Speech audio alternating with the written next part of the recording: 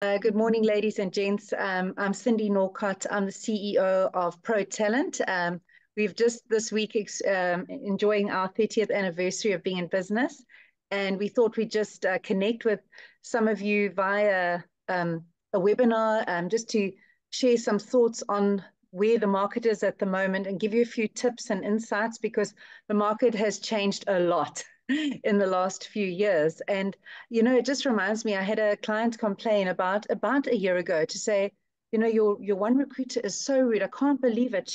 She has told me that the candidate will see me at this time. How dare she? And if that's what the candidate's like, I'm not interested.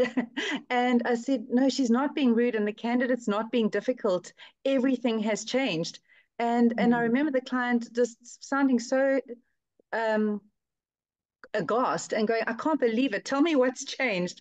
Because I think what's been happening for the last 4 years since COVID, many of us have been literally in survival mode, dealing with all the pivoting we've had to do, all the changes. And in that time, what's happened is a lot of people, there's been a big shift in the power that candidates have. And we're not talking low-level candidates. We're actually talking top talent at the moment. So I saw a statistic. I love statistics. I often make them up, but this one I didn't make up.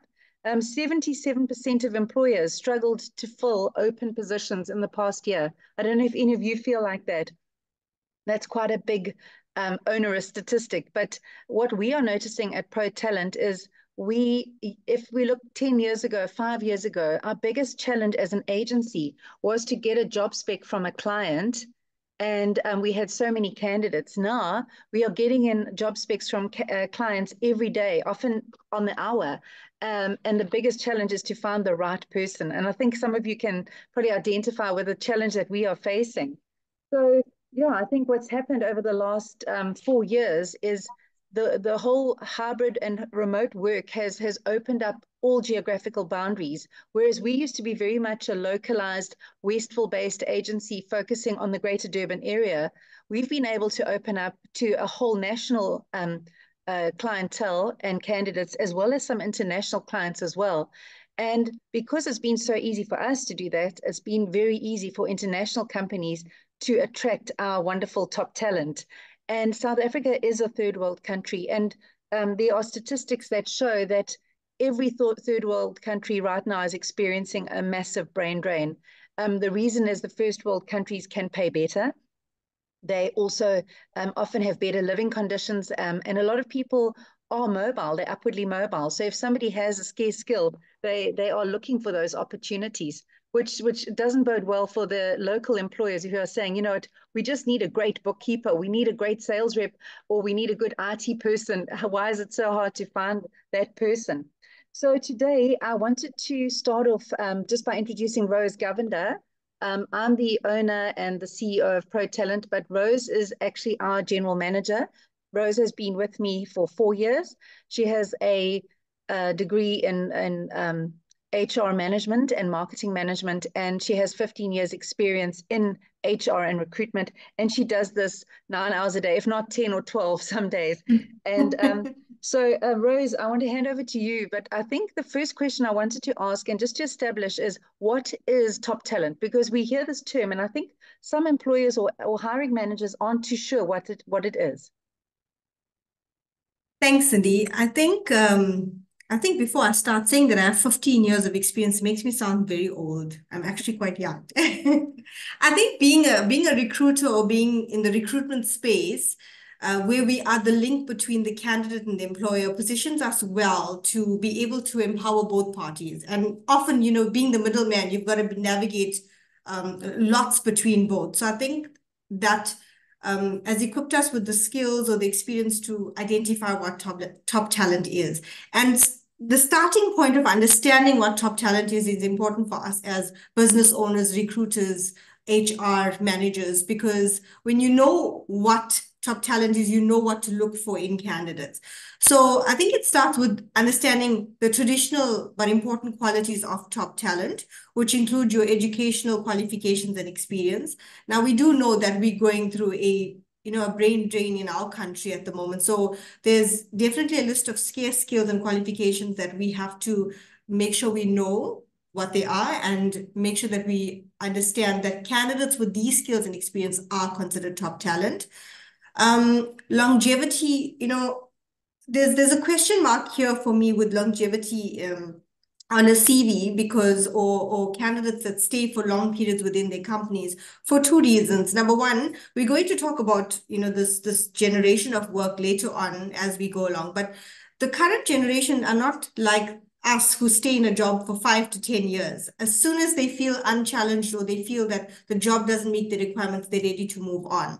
So I think sometimes we've got to understand that longevity is, or a candidate that has moved every few years is not always a bad thing because that means they're hungry for learning and development or improving or basically learning new skills. The other thing is, I think we've got to change our perspective as recruiters or managers in the sense that if you see a candidate and you feel, what they in the interview, they're not going to stay for a very long time. I think we need to start asking ourselves the question, if they do stay for a year or two, how much of value can they add to the organization?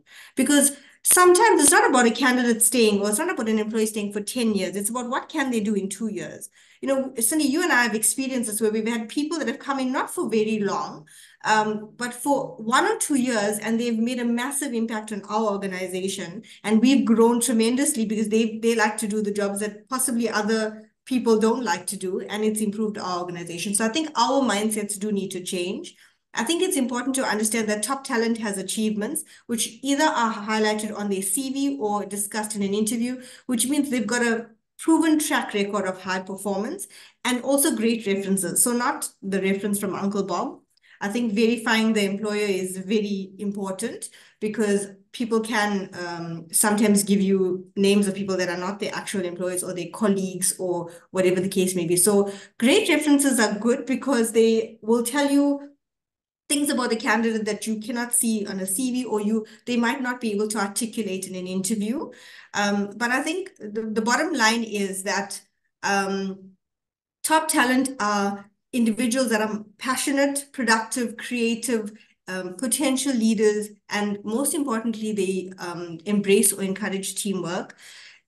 And like Cindy, I think you might want to speak a bit more on this, but when you hire a person who's top talent that positively influence the culture of your company, it can be life-changing for an organization. But when you hire the wrong candidate that negatively influences your culture, there's a lot of damage control that we as a management team would have to do. So I think for me, those are the sort of top qualities or the qualities of top talent. I hope this answers your question. Thanks, Rose. And I think for a lot of us on the call, you might be thinking, well, it could be related to your industry or to the vertical you're in. So as Pro Talent, one of our strong verticals is IT. And that is an area that everybody knows there's a massive shortage of skills. Most IT people are quite mobile and can work remotely and are snatched up all over the place. So also, we're seeing quite a lot of skills shortages in the medical industry, in finance and technical and manufacturing as well. Pretty much, I think the top people in any category are considered scarce skills as well. I read a statistic, another one I didn't make up. It was a 2021 labor statistics report, and it said the average annual turnover rate of companies is 57%. That is horrific. It means that 57% of your staff leave in a year. I'd love to see in the chat if anyone has had any similar stats. If that is the case, then I think a lot of companies need to start not just looking at their hiring practices, but at their retention practices as well. A lot of people say, okay, well, this is great. We're listening to this, but what do we do? How do we start, making it attractive, our company attractive to lure top talent to us? So one of the strategies that people are talking about is to create a talent pipeline. Now, for some of you, we might say, well, how do we do that? And I'm going to ask you, Rose, to just share some tips. Like, what can companies, and we know a lot of these companies that are on this call, a lot of them are friends of ours, clients of ours. What practical tips do you have for them to start creating a talent pipeline? So I think we all go through the same experiences where the person resigns, they've given you the resignation letter, and now you have to start the recruitment process, and they've given you a month's notice. So that realistically means you've got a few weeks. You've got to advertise, interview, make the decision, all of that within a month. And then that person still possibly has a notice period, which means you might be 2 or 3 months sometimes without a key person in your organization. So I think the analogy that I would want to maybe tell everybody right now is to not shop when you're hungry. So I think as organizations, especially those of us that are in industries that require scarce skills, you've got to consistently be, creating this talent pipeline where when candidates or when an employee leaves, you are able to fill the hole a little bit quicker, because that obviously means that it's a smoother transition for the company and less time lost in production or whatever the case may be. So I think having the mindset that you've constantly got to create this talent pipeline is so important. I mean, we experience that. Cindy and I are always looking for good recruiters. We always have opportunity eyes. It can be anyone. We experience anywhere, and we're like, this person would make a good recruiter. And often we would interview even if we didn't have a position. And when we do have a position, we would remember that person, which makes it a lot easier. So I think it's important to understand where we are. You mentioned, Cindy, the power relationship, the changing power relationship between talent. And the truth of the matter is candidates are now asking, why should I join this company? We as the recruiters have to sell our clients to top talent. We've got to say, listen, the company offers this. And have you had a look at them on social media? This is their EVP policy. And this is what we've experienced with them from other candidates that we've placed within the company. So I think it's so important to understand that in creating a talent pipeline, you've got to know, you've got to understand when you're dealing with top talent, you've got to make a good impression on them as well. So I think it starts firstly, to put it into practical terms, with assessing your current skills requirement in your company, making sure you know what are the key positions that you absolutely cannot do without, and constantly attracting talent in those positions, whether it's, advertising, talent pool advertising, whether it's looking at your networks consistently and making sure that people know you're always looking for a specific skill. And I think when you're creating a talent pipeline, make sure that there is a strong focus on employer branding. We'll speak about that a little bit later in the webinar, but that's a fundamental or key aspect when you're creating a talent pipeline, because you can interview all the people you want. If they don't want to join your company, you're wasting your time. I also think, Cindy, that we shouldn't underestimate the focus on training and development, because it's actually cheaper to train and develop your people internally versus going and recruiting and starting from scratch and having to teach people the company policies, procedures, and train them into the position. We do something at Pro Talent that works really well. We have a referral program, and I think a lot of companies do have that. But if you don't have that, I think it's important to look at implementing something like that, where you actually reward your staff for referring people that they might know. Who better to know the organization and what the work entails rather than the staff that actually work there? So I think it's important to look at a referral program within your company. And these are practical things that you can do to create that talent pipeline. And in saying that, Cindy, I can talk about these types of topics the whole day. We really stuck for time, but I think my advice would be to look at your recruitment process and make sure that it's not deterring top talent. Because often we have a candidate that is top talent that says, listen, I can't go for 5 interviews, 3 assessments, and 2 other processes, written processes or whatever, before the client makes their decision. Because by the time you've done that, they've taken a job with another company. So I think it's important to make sure that your recruitment process is not long, it's timeless, and that you're giving feedback. And the last thing I want to say about this is make sure that you're empowering mid-management and supervisors to look out for talent and also to interview well. Often I find HR managers and HR professionals are good at interviewing, but when line management is sitting in the interview, they're grilling the candidate because they don't have the people skills to interview. So I think that's also important, because that contributes to the candidate experience in the interview process. Thanks, Rose. And I think for me, one of the things I wanted to just mention was, how do we attract top talent? Rose mentioned the talent pipeline, but I think there's been a seismic shift in the way companies need to position themselves. If we go back 5 or 10 years, in most companies, the customer is always the king. We always heard that saying, customer is king. And often there was this perception gap between the customer as the most important person and then the staff are beneath them. And I think that that triangle has actually turned upside down. So for a lot of Yes. companies that are needing their staff are their biggest assets. Let's be honest. I know in my recruitment company we've got desks and chairs and computers and printers and AI and software. But let me tell you, at 5 o'clock when they leave, all my assets have gone out of the business. I am very painfully aware of that. But Mm. I think the thing is, we talk about EVP, employer value propositions. It's likened to a USP, a unique selling proposition. So we've always seen the unique selling propositions in our marketing departments, in the way we brand our products and our company to our clients. But I think it's very, very important to have a very intentional strategy now to market yourself to the right talent, especially if you're in the market for top talent, for people that are being targeted by your competitors or by other employers. So for me, it's a lot of companies are striving to be the best company to work for. A lot of employees and candidates are going to places like Glassdoor to check out company reviews. They are asking your staff. The world is so small now on social media. It's like, I've got a job opportunity at XYZ. What do you think? And people will tell you what they think. And so I think that's really, really important to do that.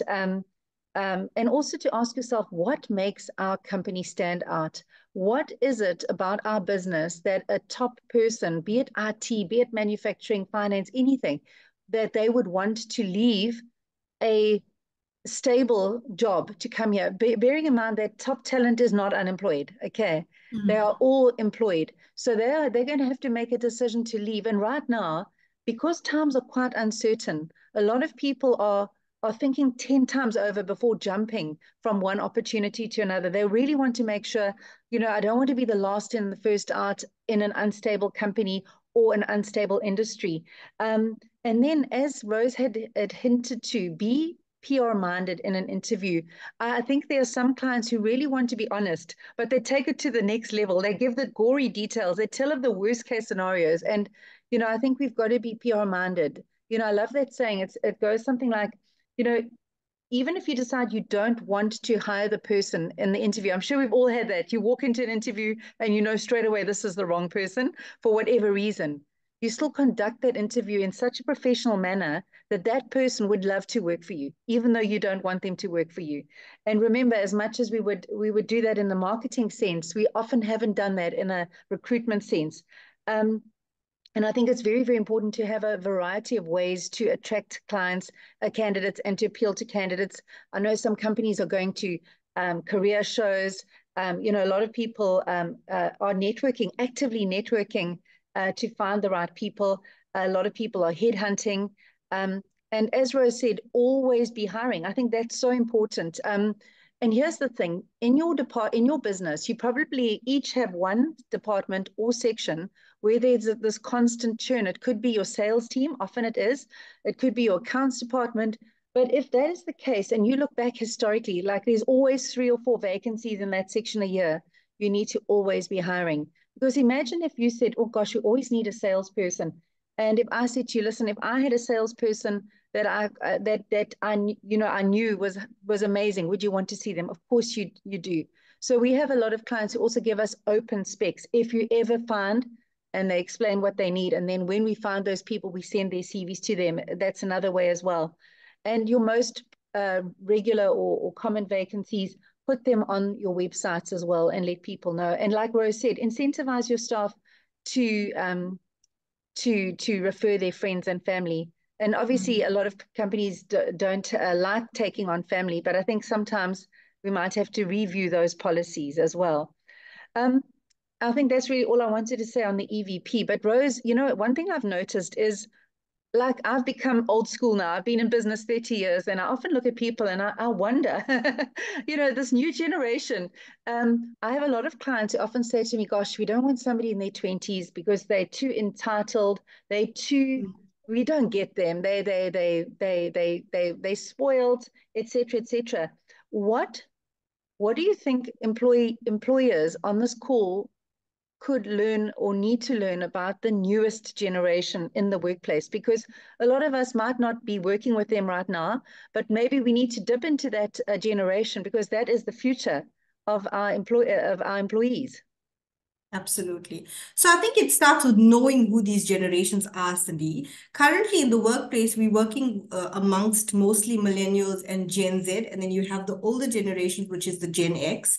So the two generations that we all are trying to understand that have sort of left us sometimes wondering what happens are the millennials and the Gen Zs, which in my opinion, they're quite different to the older generations. And one of the biggest problems we experience with our clients, or even in general, is not understanding what makes these generations tick, or what fuels them, and being able to manage them. I find often with my clients, they struggle to manage these two generations, the millennials and Gen Zs. And I think that it starts with an understanding of who they are and what makes them, or what sort of wakes them up every morning and makes them come to work. What gives them the motivation that they need each day. So, when talking about this, I must just tell you recently, or maybe tell everybody that recently we've experienced a lot of declined offers with candidates. And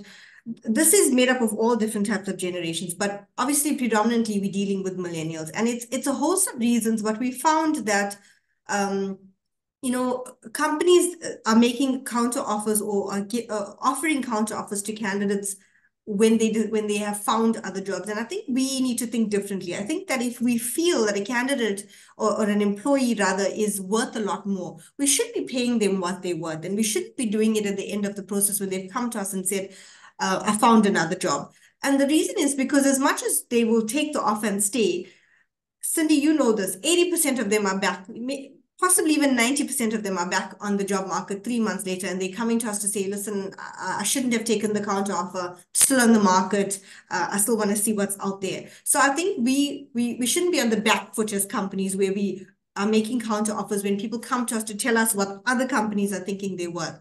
And especially these generations, a lot of them will just take the offer and move on, because they now have been told what they're worth. So I think we need to be cognitive of paying people market-related salaries, or paying our employees market-related salaries.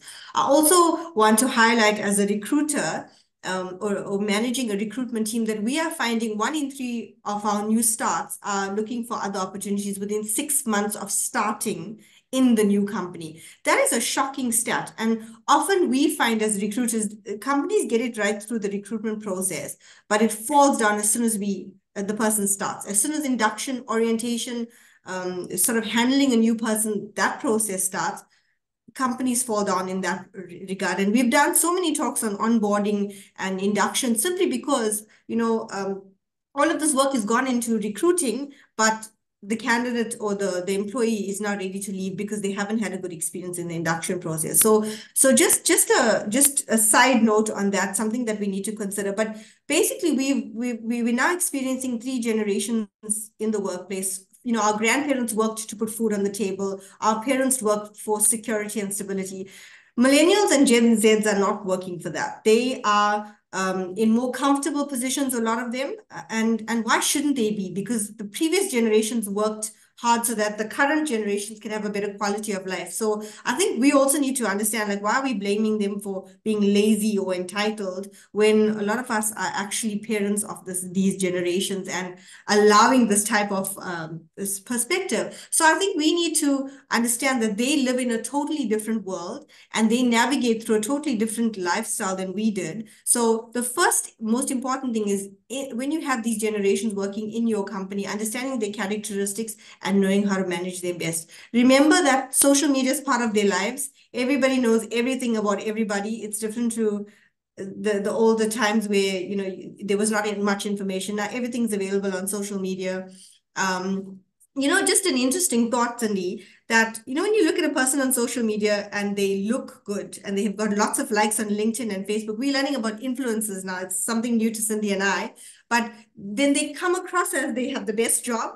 they're earning the most amount of money, they have the most flexible hours, and they have the best boss. So I think that image now has become so important to these generations that it's a lot of what they focus on. And they're very vocal about what is not working well in their lives. So, the upside to these generations, especially millennials, we'll start talking about them, is that they're the most adaptive and creative generations. They value meaningful motivation. So you often, and I manage quite a few of them in the office, you often have got to give them a pat on the back, tell them they're doing a good job, give them feedback. They thrive on that type of thing. It's different to the older generation that will get on with the job and, intrinsically are motivated. This generation needs constant feedback and motivation.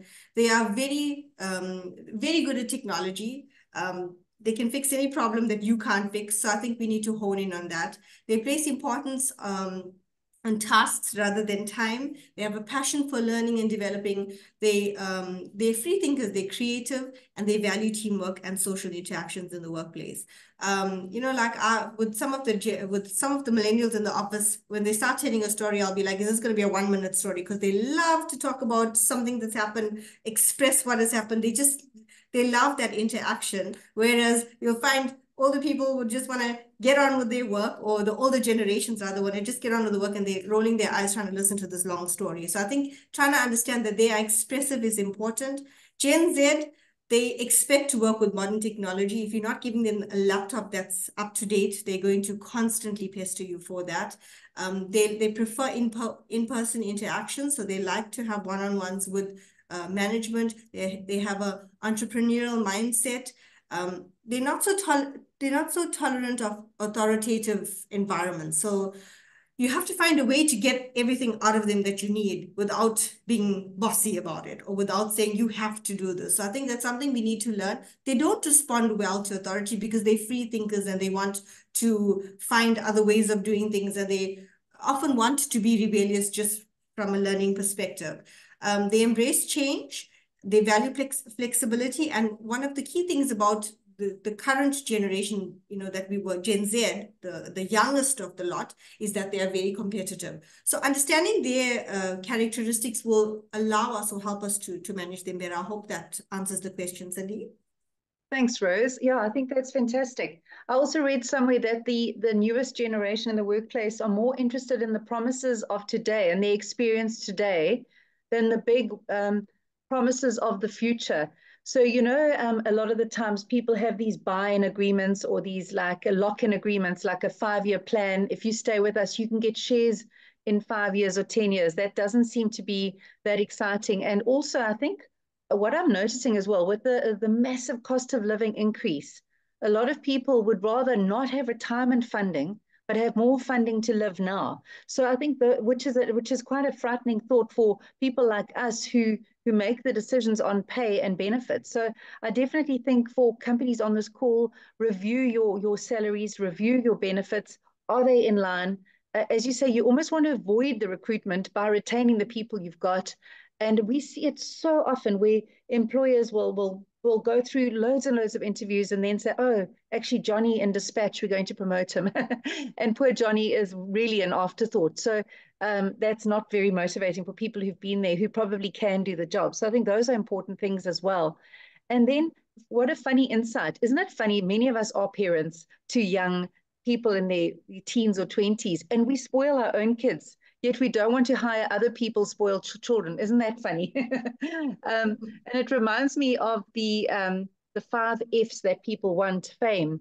So that the first F is for fame. A lot of people love recognition. They love a workplace where they believe that what they do matters and is recognized. And remember, this generation, they had graduations when they left preschool. They got participation awards. They did. So they're used to that. They're used to being told how amazing they are. And sometimes we forget that we think, well, like, why should it stop now? And then the second F is freedom. A lot of people want, and it's not about being away from the office. That's more like freedom is an autonomy to do what they want when they want and not be micromanaged. I think that's a big thing. So, if you are sitting there in an environment where you feel everyone's leaving all the time and you're the manager, it probably is you. They say people don't leave a company, they leave a manager. And I think one thing we've had to learn through the last 5 years of massive change is we have to change our management styles. And a lot of people I've coached a lot of managers who've had to change in the way they lead their people. I've had to change as well. And the one thing we cannot afford to say is that's just the way I am, because it's no Mm. longer working. Unless you've got very compliant people or you rule by fear, you're not really going to win if you are too much of an autocratic manager. The next F is finance. Obviously, people want to be paid appropriately. And when somebody looks at a job description, the first thing they look at is actually the money, but then they look at the job description. So it's not only about the money, but I think it's about being paid well enough for the job, and hopefully all the other conditions are favorable. The other F is fun. Like, do you have a positive workplace? And I think that comes to culture as well, which Rose, I think I'd like you to chat about just now. And then the other one is the flexibility that a lot of people are asking for now. And we've seen this big backlash, over COVID. Everybody was sent home, and big companies were saying to staff, it's okay, do whatever you want, work where you want. And then we saw Elon Musk send out a memo. He loves to be unpopular, I think, but he said, if you're going to continue working from home, um, if you don't come to the office, you can continue to bluff you working elsewhere. And a lot of companies are now wanting people back in the office, but I think it's about understanding, can they do the job from home, and is it something that we can allow some flexibility with? And with the rising cost of petrol as well, it might be something to consider. Even a day a week or something like that could be a wonderful thing. Also, if you think about it, during COVID, people had their first taste of freedom for many years. I know a lot of people who'd never ever been spent time with their children. And now, if you think about it, you might have a working mom in your company, and she says, it's my daughter's or my son's award ceremony. Um, I think it's quite imperative now for companies to say, okay, please go to that. Even if they have to make up the time otherwise. But I think for the things that matter, let people have some flexibility, not to question why are you going to the doctor or why are you going to the dentist, but I think allowing that flexibility, I think that's so important. Um, Rose, retaining people once you've hired them, is there anything else you want to share on that? I think, Cindy, that boils down to culture, like we said. Yeah. It's so important to have the right company culture, and you can attract top talent, and they can take up the opportunity based on what you've promised them in the interview. And they can also make promises to you to come in and do magnificent things within the company. But if they come there and your culture is not a fit for them, they're going to run. So I think we have to be, we have to navigate change, and um, we have to pilot the change, if I can say, because I think if we don't start thinking about changing the culture within our organizations, if it's not a good culture, then we're never going to retain top talent, and we're never going to take our organizations to the next level. So I think, things that you've already mentioned, like micromanaging people, having rigid working hours, I think, if you think about the current economic conditions that we've got to work and live in, with the traffic and the petrol costs and the construction on the roads, and the list goes on. I think being a little bit or being rigid with working hours and conditions, you're not going to keep top talent if you're going to be that way.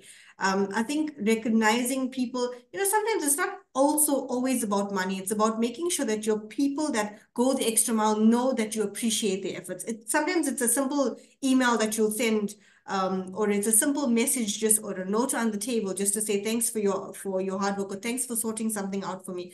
That will make your employees and top talent want to go the extra mile for you. I think we also need to look at, and this is something that we also pride ourselves in that, looking at your facilities, your equipment, laptops, that sort of thing. Make sure that, people have the facilities and the equipment that they need to work at the optimal levels. The worst thing, and as recruiters, we have zero patience. We have a reputation for not having patience. But if your laptop is slow or it's giving you a problem, you literally throw your toys out the cart, because you've got so many deadlines, you've got so many things to do in a day. The last thing you need is your equipment slowing you down. And most importantly, Cindy, I feel as leaders, we don't always have time to think about this, but we have to have we have to make time to train and to develop our staff. We have to make sure that they know that we are invested in their development. We have to create variety in their jobs, because a lot of jobs are monotonous in many ways. So we've got to step out of the box and think, how can I make the role interesting? How can I develop this person? Is it a course? Is it a talk that they need to attend? Is it something that I can do to enrich them? This is so important for us to think about, because I often find as a leader, it's sometimes a difficult place to be in, because you've got to be firm when you need to be, and your staff need to be able to handle that. And you've also got to be, somebody that listens and encourages and motivates your staff. So it's a balance between both. And I think if you don't get the motivation and the encouragement and the investing in your staff right, where they feel like you're actually there for them to win, when you're trying to be hard and you're trying to say, listen, this is non-negotiable. I need this to be done. When can I have this? Can I have this by close of business? Or you also trying to reprimand them for something that they've actually done. You're not going to get their buy-in. They're going to end up leaving, or they're going to end up resenting you, or they're going to end up just being rebellious because they don't believe that you have their best interests at heart. So I think, yes, we can attract top talent, but retaining them definitely has to do with our company culture, which is something that we have to work on if we are in leadership positions in a company. That makes sense, Rose. Thank you. Yeah. I read a statistic that said that 31% of workers leave a job within the first 6 months. 31, that's like a third of people that are hired. But out of that third, 68% of them leave within the first 3 months. And I think that definitely comes to onboarding. And, just a few points that I think people might bear in mind. When somebody comes in, I think you've got to make their first week absolutely delightful. You've got to have the contracts ready. It's unbelievable how many candidates will phone us, or we'll phone them in their first week. How are you? And you can hear they're not that excited. They've basically been told, follow John. And John is not wanting them to follow him, or there's no specific plan, there's no welcome. These are all small, tiny little things, but have the contracts ready, have an induction plan, get your staff involved. Get everyone to have tea with them on their first day. Give them a little gift. I think that these are small things. A lot of our employers are doing them, and it just creates such a beautiful tone. Get people to sit, give them a buddy, give them a mentor. But it seems like a lot of us, it's never a convenient time to recruit, is it? I mean, it's always at the worst time. That person's left, we're under pressure. But I think to show people that you care, show them you care by actually caring. So I think that onboarding process is important. But also just going back to the hiring of people, I think just a couple of tips. I would encourage employers to create a consistent interview process, and decide what questions you're going to ask.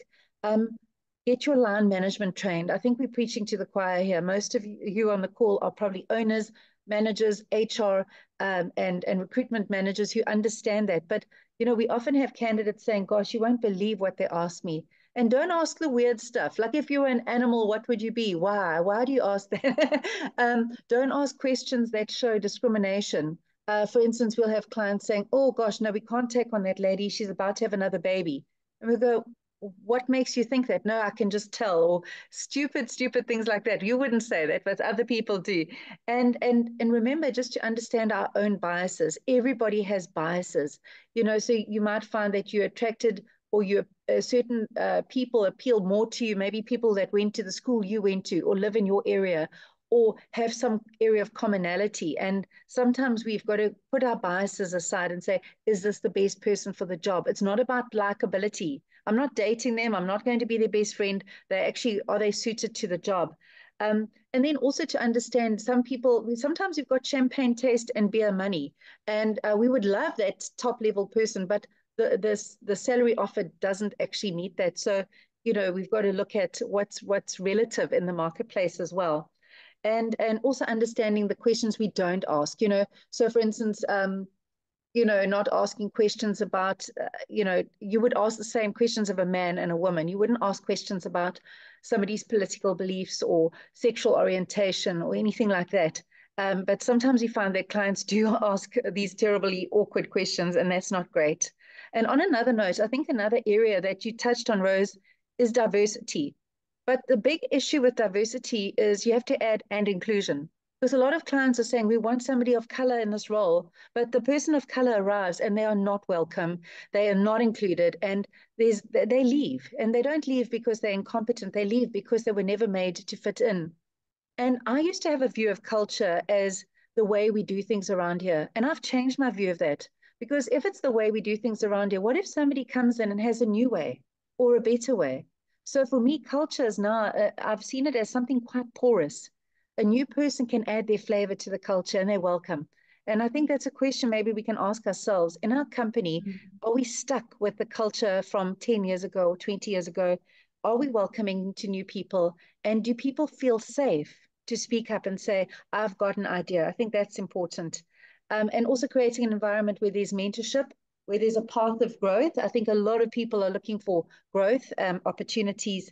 And I think that's really, really an important thing. Um, so, Rose, any other questions? And any other comments on like, we all want to be an employer of choice. Obviously, that would be ideal if possible. Any ideas on how we can get there?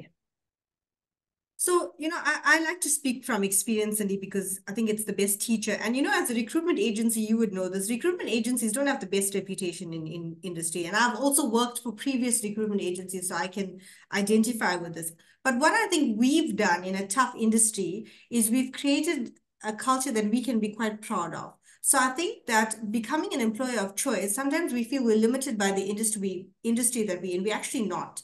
We actually create the culture in the companies that we work in. So I think, we've created a culture that encourages longevity because we don't have a high staff turnover. Our staff are happy to come to work, or they make us feel like they're happy to come to work. We give them opportunities to grow. Our recruiters are not just recruiters. They speak on recruitment related topics. They attend different events. Some of them study, they train in different areas. There's lots of variety in the work, which we work very hard to create so that there's the right culture in our company. So I think, for me, if you were to ask me about being an employee of choice, it very much starts with the recruitment process. And, like just recently, just the other day, and you think it doesn't happen in this day and age, but just the other day I had candidates going to a client for interviews. This is a corporate client with a great reputation in industry, national, international company, all of that, benefits, everything. But I must tell you that most of the candidates came back and said they had a bad interview experience, simply because the interviewer, who is on the management team, just was very unwelcoming, unfriendly, sort of grilled them, asked them difficult questions, and made them feel, every one of them felt like they weren't right for the position, even though they were selected for the interviews based on the fact that they had relevant experience. So we need to ask ourselves, what type of experience are the candidates that are coming into our doors having with our company? Create the right experience for candidates, whether you're going to, like Cindy said, whether you're going to hire them or not. They need to be excited about the opportunity. They need to leave your organization and say, oh my gosh, when can I start? I really want this job, whether they get it or not. And I think, what I've learned within the years of interviewing, or the years of interviews that I've done, is you've got to be real in an interview. Like obviously the power has now changed, but besides that, nobody wants to work for somebody that comes across as perfect, uptight, too smart, and know-it-all. Like, people want to identify with people. So let's be those people that are real in the interview process. So perhaps share your journey, like where you've come from. You started off as the receptionist, and now you've become the HR manager, as an example. I think it's also important, Cindy, you touched on this, but to ask value-based questions, not only related to the job, but to learn more about the person.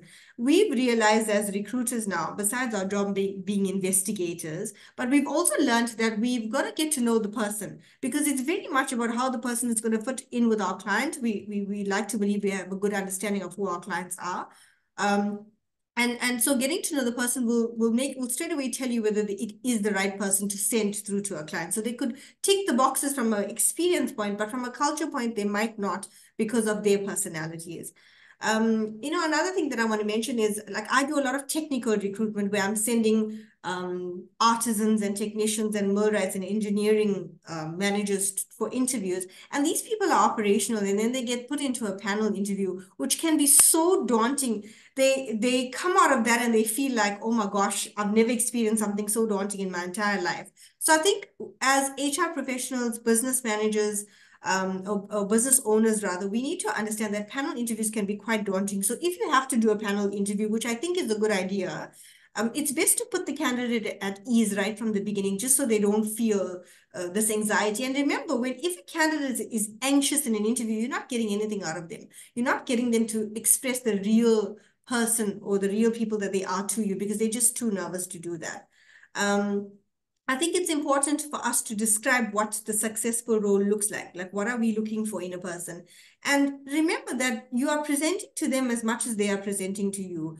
If we understand that, it makes every person, every candidate that's ever interviewed by our companies feel like, they want to refer other people.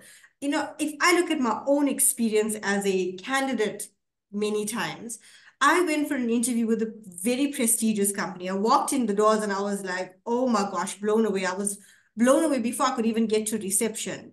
And I thought to myself, gosh, Rose, did you actually get an interview with this company?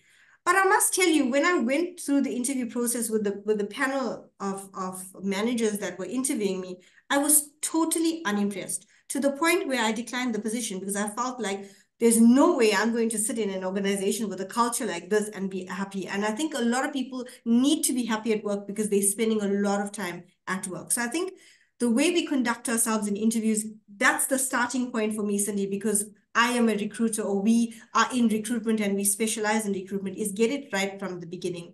There's a few more thoughts that I just quickly want to share on this, is that we need to be aware that everything's on social media. So do we have, as an employer, have a social media presence? If you want to be an employer of choice, you've got to invest in this. If you're not good at doing it, you've got to get somebody that does it for you. Cindy mentioned Glassdoor, LinkedIn, Facebook, all provides insight and information to companies. It's important to build your brand externally, but also internally as well. Remember, candidates are spoiled for choice.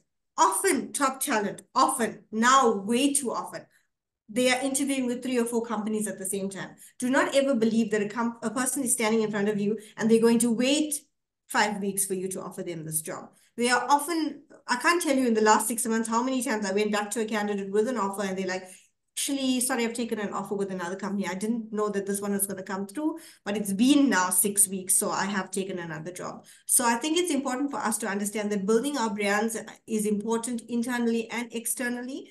And recruitment is one of the ways in which we are brand building. I think also, Cindy, you mentioned where we're coming from in terms of COVID and things. We've got to also make candidates realize that,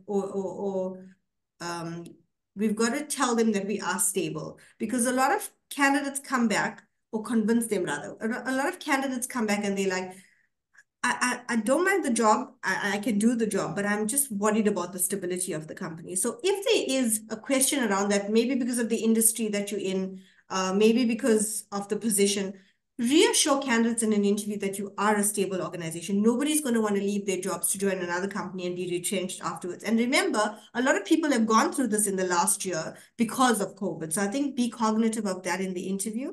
The last thing I want to say about this in the employer branding and being an employer of choice is the most important question, which is, what is your staff saying about you? Our staff are our biggest ambassadors.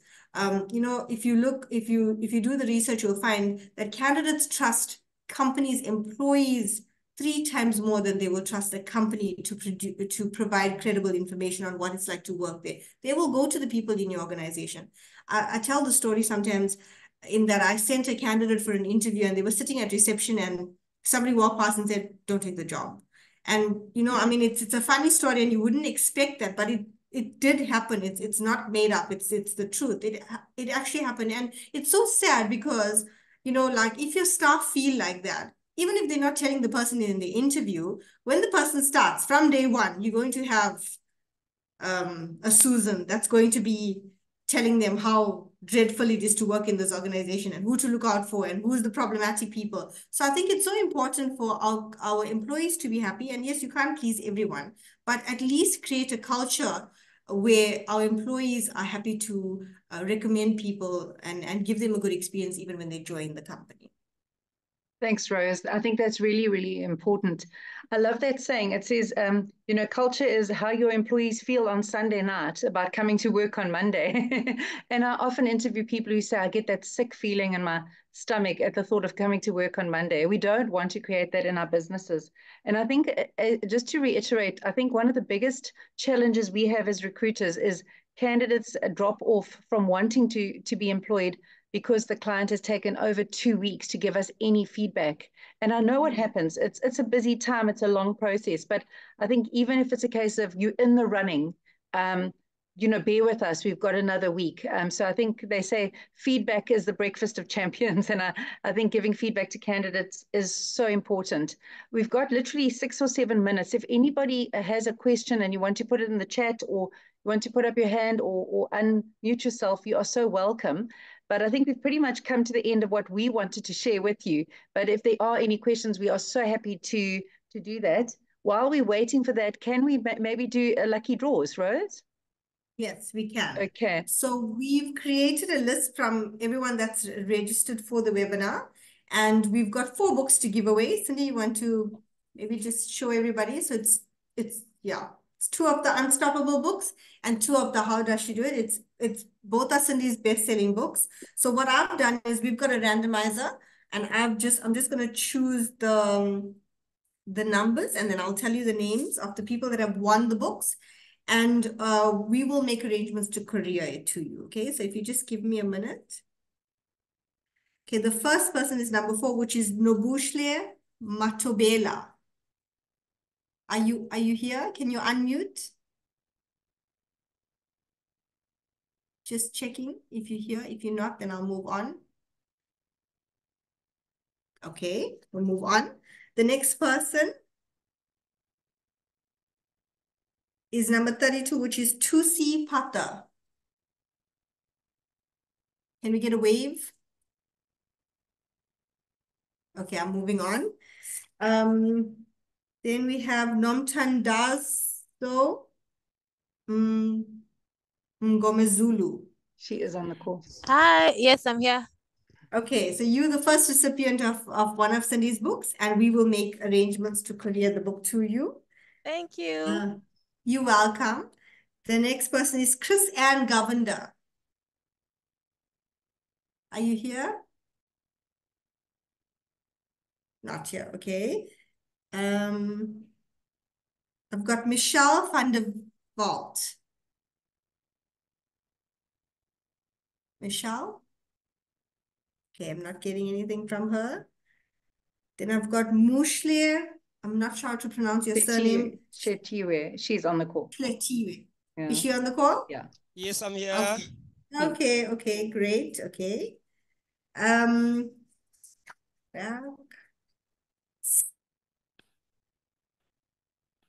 Stephanie Munsami. Stephanie's on the call. I did see her. I can't. And Chrisanne is here as well. Oh, Chrisanne is here. Okay, Chrisanne, we've got you. You will be one of the recipients of the book. Thank you, guys. My mic is giving me issues, yeah. I don't know how to hold the guy. I don't see Stephanie. Are you still on the call? Hi, can you hear me? Yes, I can. Stephanie, No, you're the fourth no, I'm recipient. explaining it better. Hi, can you hear me? Yes, we can. Stephanie? We'll get a book to you, Stephanie. We'll get a book through to you. Those are our 4 winners for the lucky draw prizes. Thank you, everybody. Thank you, Rose. And I see there was a question here about what about hiring people with disabilities and maybe people with ADHD? I think there's a massive trend at the moment to, when you talk about diversity and inclusion, we talk about neurodiverse individuals, people with, maybe certain behavioral or emotional or psychological conditions that normally, in the past, people might have gone, oh, that's somebody we wouldn't want to employ. But we're definitely seeing especially amongst bigger corporates, a tendency towards acceptance and to even celebration of the fact that people are different and welcoming them